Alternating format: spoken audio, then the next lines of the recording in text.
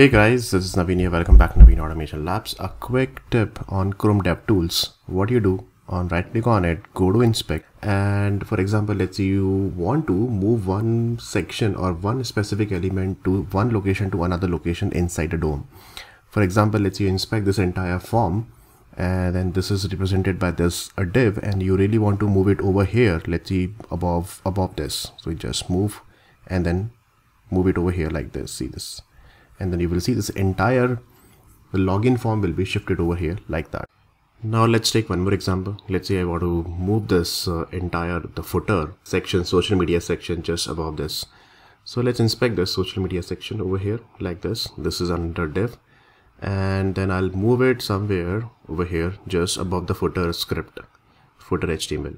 See this, the entire footer got over here. You can see that over here. You can see that. If it is really looking good, then only you have to make some changes, and then only you have to update the files. Otherwise you can ignore it. But remember, when you refresh this page, the position will be reset once again.